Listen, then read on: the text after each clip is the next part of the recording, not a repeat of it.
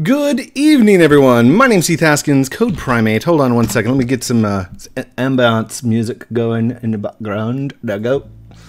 And this is my lumber, or let's make a game, whichever one you want to call it. Because, I mean, either way we go, that's pretty much what I'm doing. So, yesterday I had made the shopkeeper, which I think I'm probably going to change again, because it just, I don't know, for some reason it doesn't look right. It doesn't feel like it should, but that's okay, because it's my game, not lumber.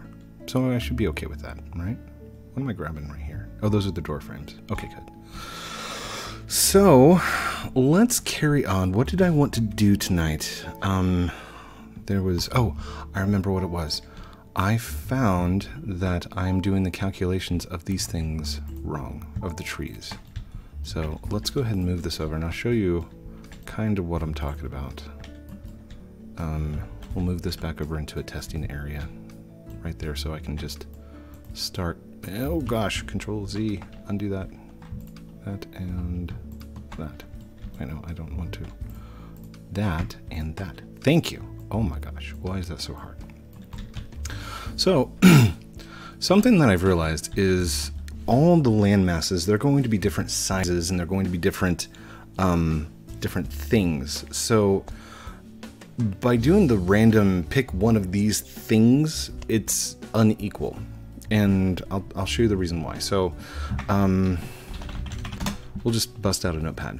So let's just stick with 3 things, okay? Instead of the 5 or 6, 1, 2, 3, 4, 5, 6. Instead of the 6 objects that we see right there, I'm gonna stick with 3, okay? So let's say one is 10 by 10, one is 3,000 by 3,000, and one is 256 by 1024. Okay, so I'm only doing the top surface where the trees. So, okay, if you've seen my previous videos, you'll know that I do a calculation for like 3 objects, and then I pick one of these things at random. Well, given infinite amount of times, they should equally calculate.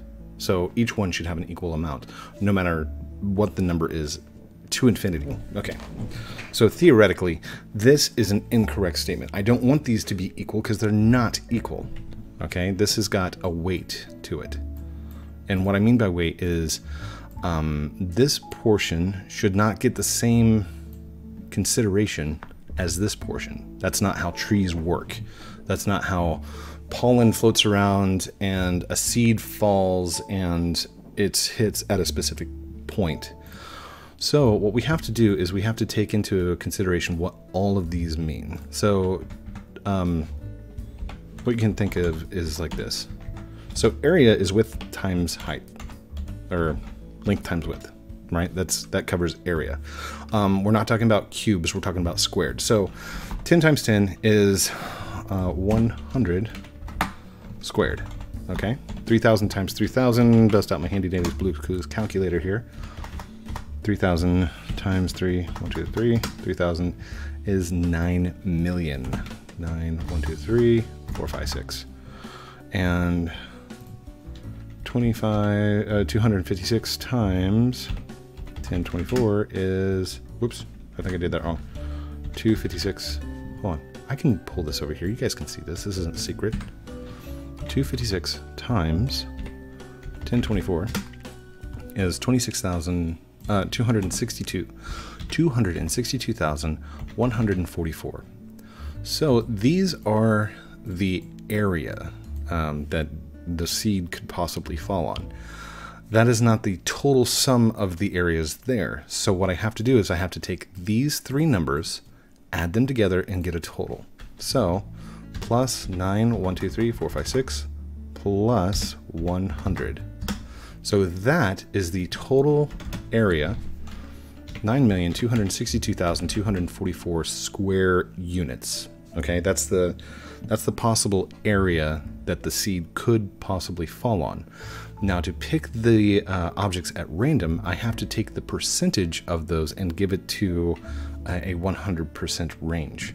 So this is our actual value. So I need to take 100 divided by this value, oh my gosh, that's like, okay, maybe these were too big. Let's lower these down. Does that work? 300 times 300 equals 90,000. Okay. So maybe this would be a little bit better. Let's do 262,144 plus 90,000 plus 100. So that is going to be my new value. So I take 100 divided by this. Why is it giving me, where's scientific calculator? Maybe this is still, okay, let's just do, you know, let's do small numbers. Small numbers. I don't want to get you guys confused. 5 by 5, 30 by 30, and let's do the 10 by 10. So 10 by 10. Sorry, I don't want to waste time, and I know it feels like I'm wasting time, but this is really good to know, because this is something that I messed up, and I didn't even realize I messed it up until I had gone back in the video, and I'm like, wait, why is this little square getting so many trees and all the other ones are kind of getting spread out? And it doesn't really matter on a small scale, but when I put it to the really large scale, things go crazy. And then we have, let's see, 5 times 5 is actually just 25. And then what is 30? Oops, 30 times 30. Oh, come on, 30 is 900. So I can just take off 2 more zeros, and then 10 by 10 is 100. So this should be what we need. 100 plus 900 plus 25. So my total sum is 1025. So if I take 25 divided by 1025, I get 0.024. So technically this is only 2.4%. Okay? So that's the total chance that it should have to spawn a tree. Same thing with this. We take 900 divided by 1025 and we get 87. So this should have 87% of the trees. 0.84 accuracy. And then this one right here is 100 divided by 1025 for a total of 9.75%. No, 9.7. We'll just equal it out. So all of these added together, 87 to 9 plus their percentages and the smaller digits, should equal a total of 100%. So to do my randomness, I have to take a total and figure out its percentage by using a fraction. So this one only has a the first one, there's only a 2.4% chance that it should actually land on this particular object. So what I would do is pick a random number. If that number is from 0 to 2, what did we say, 0.4, then it equals object 1. If it was from 2.5 to, let's see, 7.8 plus 2.5 to 90.3, then it's going to equal object 2. And 90.4 to 100 equals object 3. This is what you call like a weighted percentage. It's the same thing whenever you have elections or votes or stuff like that. Politics kind of works the same way with the division of lines and regions that you would vote for. Because like the area of Texas has bigger representation, it's got a bigger area versus Rhode Island or Maryland. Well, I don't know how big. Rhode Island's small, so Rhode Island. But I mean, that's not to say that the population isn't more dense or more compact, which means like a lot more people in smaller areas. So this is how we are supposed to be picking our randoms, not by just, hey, there's 10 objects, pick one of them at random. So I'll show you what's happening, and I can change this by exponentially changing the amount of trees that grow. So it should generate here in just a second.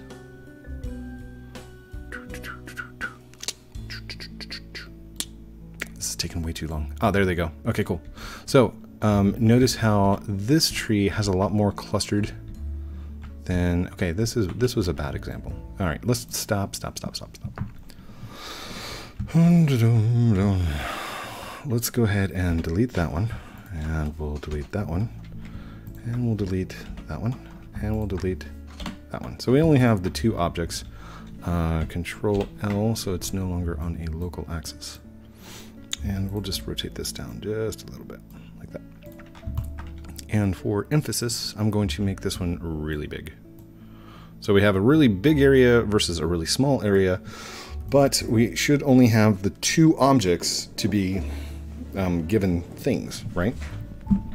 So if we go over into Tree Manager, and this is going to be what, 1 to 100. So let's go ahead and take out these trees at the moment. I'll just let one tree grow, and I'm going to make this 10,000. So there should be 10,000 trees that generate on the small test area. 10,000 trees. And we'll see how they react on this area versus this area. Just as an example. And how long was the timeout? The timeout was a while, wasn't it? Oh gosh, it's gonna go crazy. Please don't overfill the memory. Don't crash the machine.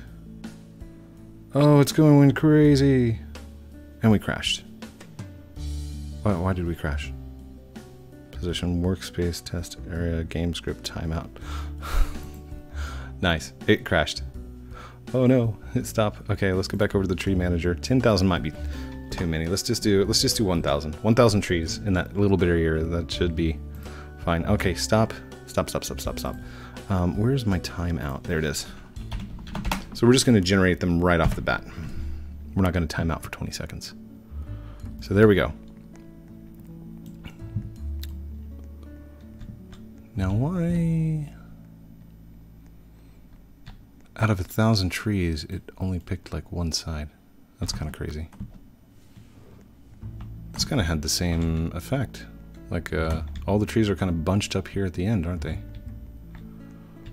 On the edge. I'm on the edge. So there's another part to the script that I'm not quite seeing, but you can definitely tell that these are overlapping by quite a lot. So let's pull that number down a little bit. Let's go to, oh come on, tree manager. Let's go to 500. 500 trees for the dogwoods.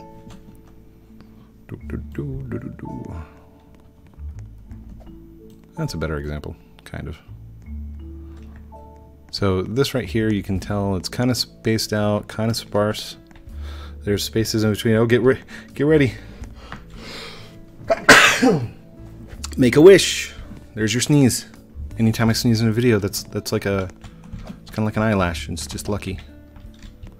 It's doing that same pattern. That is so weird. Oh, lucky you! You get 2 wishes.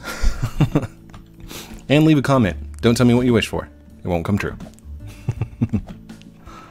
So, this right here, we've got to change. What is that? That is the plant under the tree module. So, here we go. That's grow.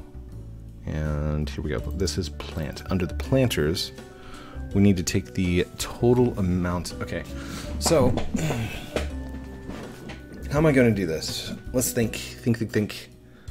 I'm going to have to take and create a table of all objects and their percentage of what to get. Or like a range. So it would be a range between maximum and minimum of 100.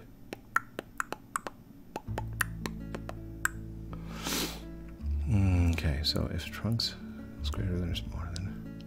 Oh man, you might get a third wish here. Select planter. Okay. So right here is where our problem lies, because it just picks a random part. We don't want to pick just a random part. So I'm going to have to get a function going right here. Right? Maybe.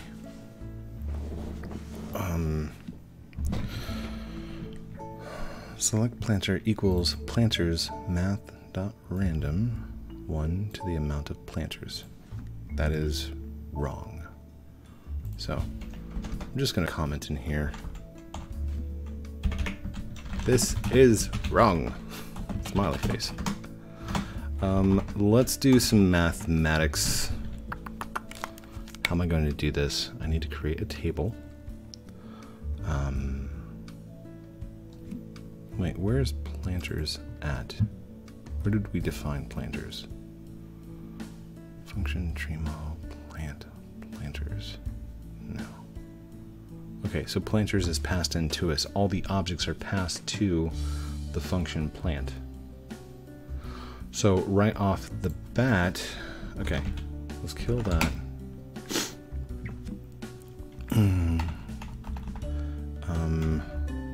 If trunks is less than 1. Okay, so this is to check to see if we've actually planted yet. And then down here, local can grow here equals false. cframe.new. That's all before we even pick the planter. While not can grow here. So while false, while not false, which is a true. So while true, do this. Okay, so we do need to pick down here.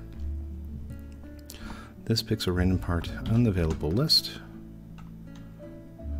And we don't want to do that. We want to create a new table. So, and we want to make that table. Okay, so let's do local total area equals 0 for I comma E. No, for, what did I say? K comma O for keys objects in pairs planters do object dot. Okay. Oh, I can't have no spaces in variables. So we're going to say total area equals object dot size dot x times object, wait, total area. Wow, I cannot spell tonight.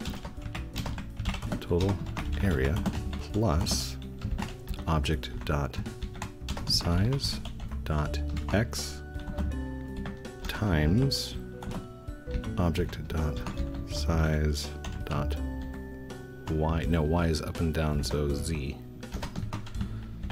So the total area equals the total area plus this. So that should go through and give us the total area. So then we want to create a new table.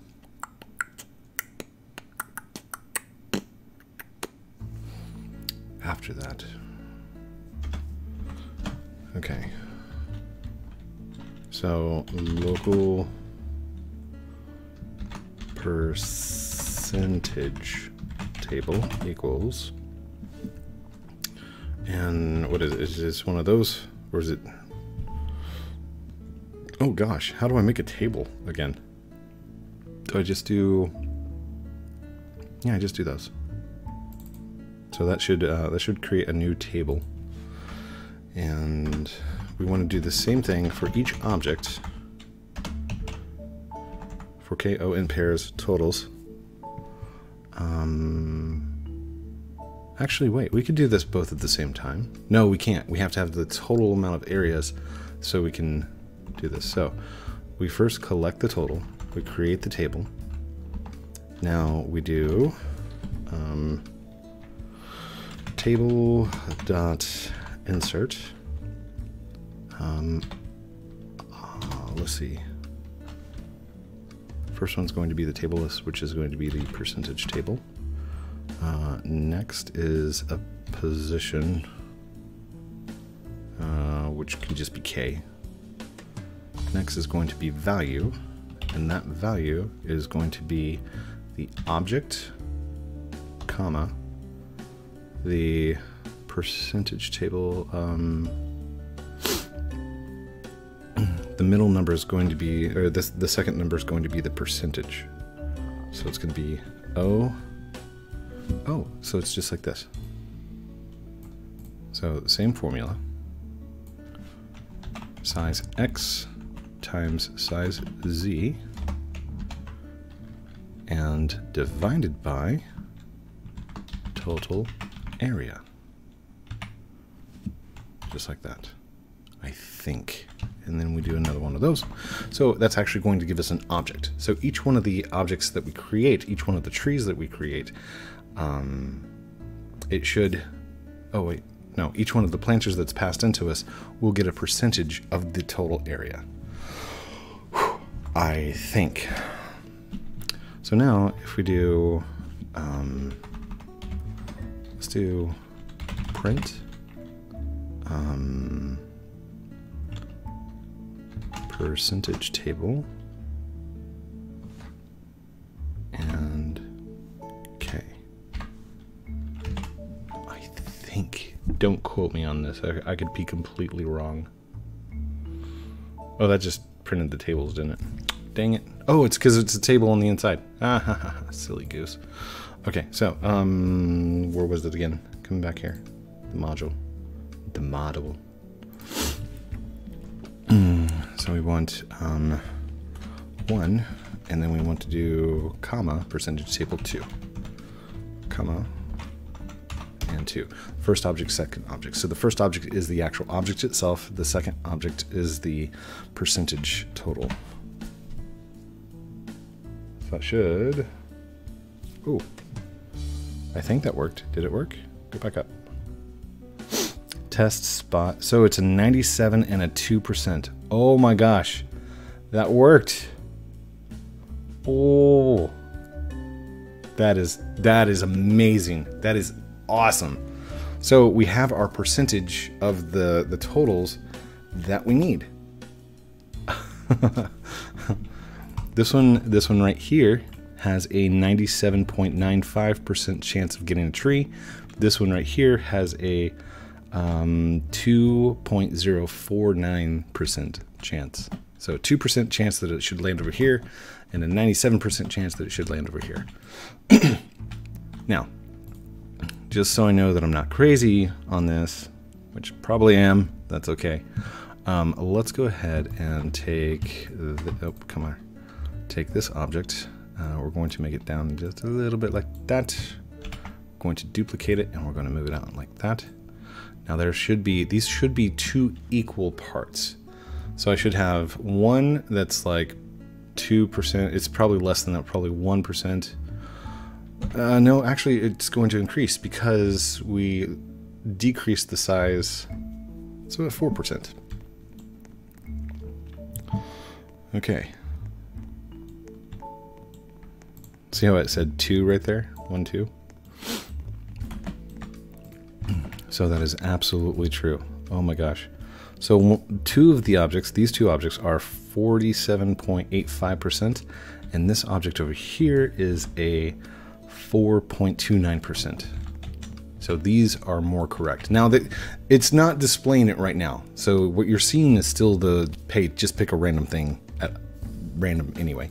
That's not what we're going for. We want to do the actual selection part.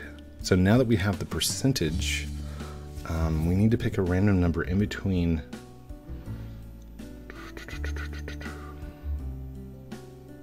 So how are we going to do this?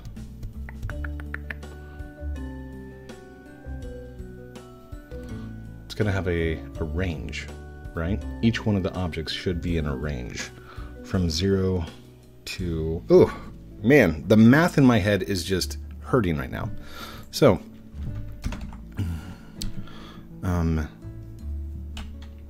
how do I add the percentage table?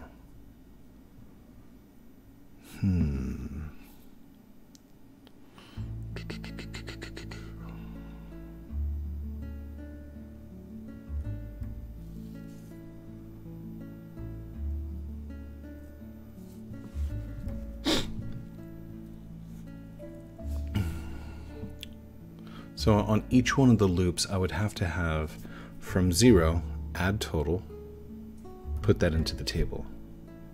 From the next total, add this total, put that into the range. So on the first loop, it'd be 0 as our first number to the OX times OZ divided by total. Total. Right? So then the second loop would be this, or the sum of that, current percent to... Okay, I got this. I know what I'm thinking. So this right here, it inserts it into the table, and we have the percentage that it's able to move. So next we need the range, which we technically already have right there. So let's do current total equals 0. We have to make it local.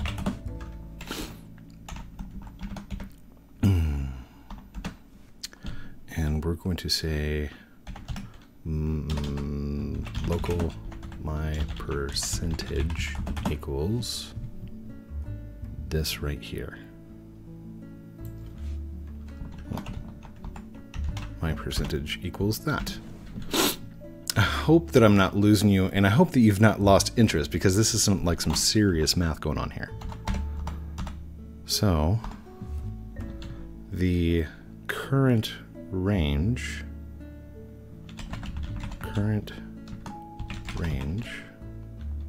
would be 0 to my percent. No, to current range plus my percent, because 0 plus my current range. Okay, we got this. Okay, so current range. Oh, no, it's current total. Sorry. So current total, comma, current total plus my percentage should be correct. And then we say current total equals current total plus my percentage. That should give us a range. Maybe. I think. I could be totally wrong. So we haven't printed anything yet. So let's do for K, comma, O in pairs percentage table do print percentage table K. I guess I don't have to say percentage table. I could just say O. Let's see. Wait. Object variable 1, object variable 2, object variable 3, right? Variable 2 and object variable array 3. So this right here. So the first one right here, we get the total area. The second, we create a table and we take a current total. And what we do is we loop through and we say my percentage of what my scale is my X size times my Z size divided by the total area that we found earlier. That gives us the starting percentage. So we're starting at 0% and we're going up to the current percent, the current total is 0. So we go from 0 to current total plus my percent. And then the current total becomes the current total plus my percent, which on the next one, the range is going to be in between. That's going to be slightly off because it's going to have like a 0.0001 range difference, which shouldn't make too much of a difference, right? All right, crazies, let's play this.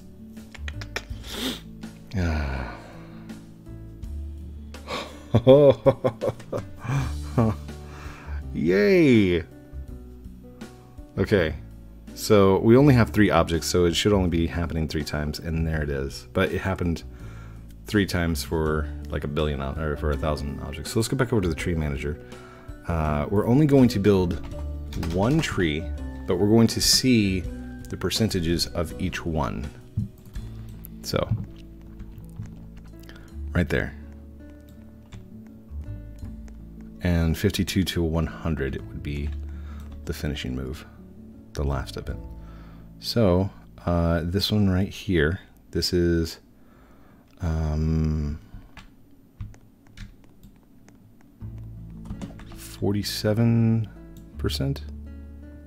Oh gosh, wait, what happened there? What is grass? Oh, I'm printing a grass table in there somewhere, aren't I? Grass. Plant main area grass. Print. Print. Print's the only thing that I got in there, and it's not. Okay. Well, the test gen spots are 0 to 0.4, 0.4 to 0.5, 0.5 to 1. Ooh, we got it.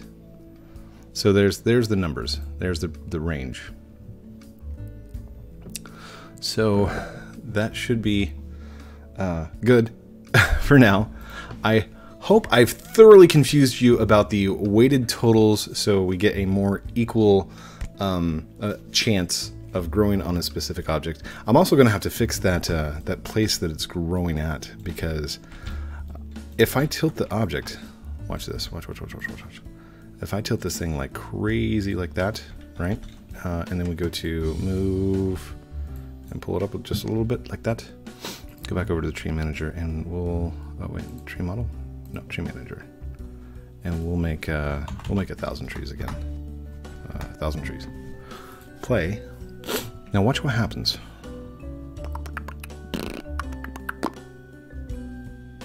Oh gosh, did I crash it? I crashed it. No, don't crash. Whew. Okay. They're all appearing on the upper sides. Like, where's all the trees that are supposed to be done? There's like over 1,000 trees on this thing. On all 3 of the things. And they're only appearing in clusters. So I've got the math wrong in there somewhere. And I'll probably get it fixed. Thank you everyone for watching this episode of Let's Make a Game with me, Heath Haskins, Code Primate. I hope I've thoroughly confused you, but you've learned a little bit more about math. And if you're in the younger audience, I hope you get into mathematics, because it is an amazing area of learning, school, science, mathematics. And it's a big part of programming. So if you don't have the passion for mathematics, and if you don't have the passion for programming itself, you'll find out pretty fast and pretty soon. But I want to encourage you to try. Get out there and try your best. And if you don't like it, find something that interests you. I love you guys very much. Have a great night. Oh, don't forget to like, comment, and subscribe down below. Did I say that already? I don't know. I've ran out of coffee. I ran out of coffee probably an hour ago, which probably made for a very interesting video. But I love you guys. Have a great night. And we'll talk to you very soon. Outro.